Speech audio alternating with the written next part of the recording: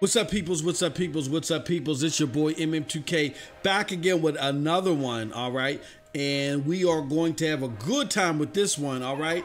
Because once again, I'm talking about Ghost Recon Breakpoint. Now, for those of you that don't know, what I like to do here with these series of reviews is I like to do what I call journal reviews, okay? Now, what is a journal review? You're probably saying to yourself. Well, MM2K does not like to just rush to the finish line and put something out there first. You know what I'm saying? Like, you got a lot of big name publications and even content creators, even the small ones. They're playing this game where they're rushing reviews. They want to be out there first because they want to catch the attention of everybody. And if you're last, you're trash, right? I don't go by that mantra. I think there's a way where you can kill two birds with one stone. And I'm not going to rush and give you my full review when I haven't fully vetted the game, but I can at least keep you abreast of where I'm at as I go through the game. You know what I'm saying? Give you my early on impressions, you know, while the iron is hot. And then for those that are still interested, they can keep, you know, looking at the game if they're on the fence or whatever and make their decisions based upon, you know what I mean, what I have to say about the title.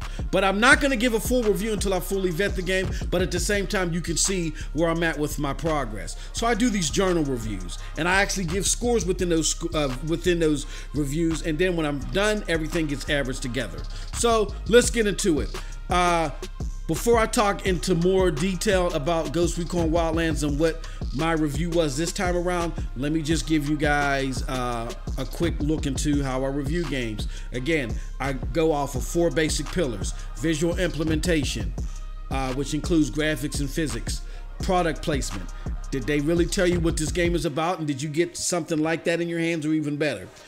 Game depth, that includes level design, game length, replay factor, broad appeal, and lastly, game mechanics. How are the controls? Are the movements too stiff or whatever? Too loose, just right? Basic instructions and bugs. All right. So first and foremost, what I want to say here, and let's get to, let me show you some gameplay of the game that I've had within my last chunk of time. First and foremost, I want to say that to let you know and be fully transparent where I fit in with this game so far, because there are 2 factions out there. You either love this game or you hate it. There is no nuance. I mean, unfortunately, that's just the state of gaming now, right? Everything's either the GOAT or it's trash. But it's more so with this game. You know what I'm saying? This game is very, very, very polarizing. I haven't seen a game this polarizing since Horizon Zero Dawn, right? So you either love this game or you hate it. Now, the haters are saying that they think that Wildlands was better. You know, they don't understand why this game is out. The haters are also saying that that they're bored of the game. You know, the game isn't that much fun. And C, there's a lot of haters that are saying that the microtransactions are overwhelming and they really destroy the game. I want to tackle all 3 of those things, particularly C, but first let me start with A and B. A, as far as the game not being as good as Wildlands, I think as far as major pillars are concerned in a Ghost Recon game of this nature, you know what I'm saying, is the world bigger? Yes. Is the world, or not just the world, is the enemy interaction more intense? Oh, definitely. I mean, this is the most challenging Tom Clancy game that I've played in a very long time. And C, you know what I mean? How does the game look? Does the game look better than the previous installment? Yes, the game looks a lot better than the previous installment. In this game, you know, you got to worry about things like patrols coming after you, helicopters coming after you, being sighted by tanks and drones and stuff like that. It's a lot more intense than Wildlands, which is more arcadey. And I think that's where a lot of people are upset about. You don't have the flash and bang and boom of the arcadey style of Wildlands.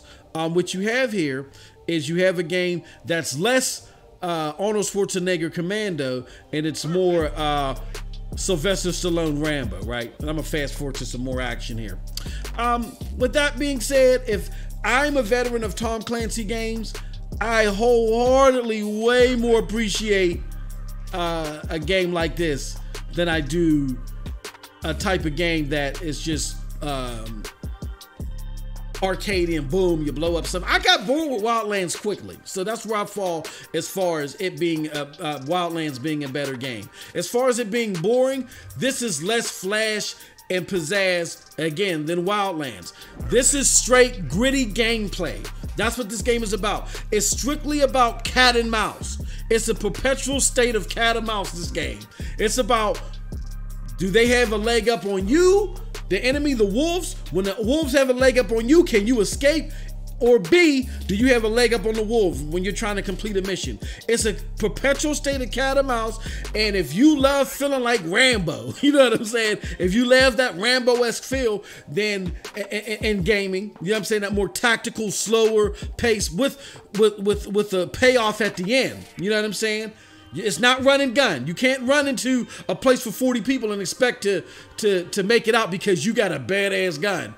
Again, these are 40 people. They have rocket launchers, mortars, and all this stuff. All right?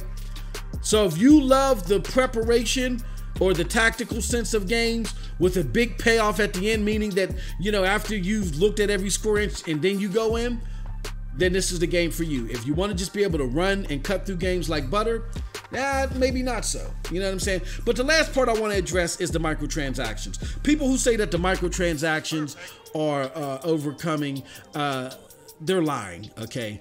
This game gives you so much, it gives you too much stuff. It's actually a negative thing. It gives you too much stuff and it takes away from the sense of accomplishment. So because it takes away from the sense of accomplishment and you get too much stuff, microtransactions aren't a problem because you don't need them. Only a bonehead would get microtransactions unless it's for skins. And I get that there's microtransactions for guns and stuff like that. But again, you don't need them in this game. I have money that I don't even need to spend. You know what I mean? So don't fall to that height. But let's get into the overall game. All right, so here's what I got to say. First and foremost, where I left off prior is I felt around 8.4-ish with the game. And 8.4 on my scale is about pretty damn good, okay? I got to admit, I've bumped that down some, okay? I bumped that down some mainly because call me dumb, call me an idiot, but I wasn't aware that the game didn't have teammate AI. I just assumed that you started the game off by yourself, but eventually you would be picking up additional ghosts to join your team. I didn't realize this was like a one-man stand unless you go get friends. And a lot of these missions, again, are so intense and so challenging that they really get too drawn out without friends. So playing this by yourself, man, it could be a long, drawn-out affair. I feel that, again, I enjoy the enemy engagement, but doing missions without friends can become mundane. And there's too many circumference missions too. Like you just particularly go into a base and take that out and you grab a box. Then you go to another base, take that out, grab a... There's not missions where it's point A to point B. Okay, you meet up with Fred and Joey here, and then after you meet up with Fred and Joey, y'all gotta drive here, pick this up, and then drive there. There's not point A to point B type missions. It's all circumference based. Now this, what you're looking at on the screen, is a point A to point B mission. I had to pick up these two guys and we had to fight our way back to the faction base. There's not a lot of these so far in my 20 hours within the game. You know what I'm saying? And it's starting to have its run on the game. With that being said, there's minimum glitches, you know what I mean? As far as the game mechanics. So overall, in my 5 hours of gameplay that I'm talking about right now, I give it an 8. You know, an 8, really to be exact, an 8.025 if you average everything together. And that brings the overall score right now, takes it down from an 8.4 to an 8.19. So I no longer feel that it's pretty damn good, but it's still pretty good. Again, issues are the mundaneness of the missions. Ubisoft has to fix that, and I think they can fix that by implementing more point A to point B missions. And Wildlands did have those, so I'll give that to Wildlands. But what they also have to do is they got to make, particularly the sniper rifles, but they got to make the weapons more meaningful. Because you can't take out anybody with a headshot. And I don't think that should be the case. I shouldn't be able to kill, even I get this is more simulation than not, I shouldn't be able to kill a wolf that's 150, you know what I'm saying, gear set with a sniper rifle, with a headshot. There should be some type of superficial electromagnetic shield around them, and if my weapon is too weak, I can't even headshot them. You see what I'm saying? So I think that's something that Ubisoft can fix too, because you are dealing with it's the distant, I mean, it's the near future. There's technology involved. I think that's something that Ubisoft can do to remedy that and make weapons more meaningful, particularly sniper rifles. It's not the other weapons, the LMGs and the stuff. I mean, they're well with the scale, but it's the headshot factor that becomes meaningless if you can headshot anybody with any gun. So with that said, that's my score right now on my journal review. Within the last 5 hours, I gave it an 8.025. Overall, I'm sitting at an 8.19. Pretty good for the game. You know, and hopefully the monotony of the missions get broken up, but we'll see.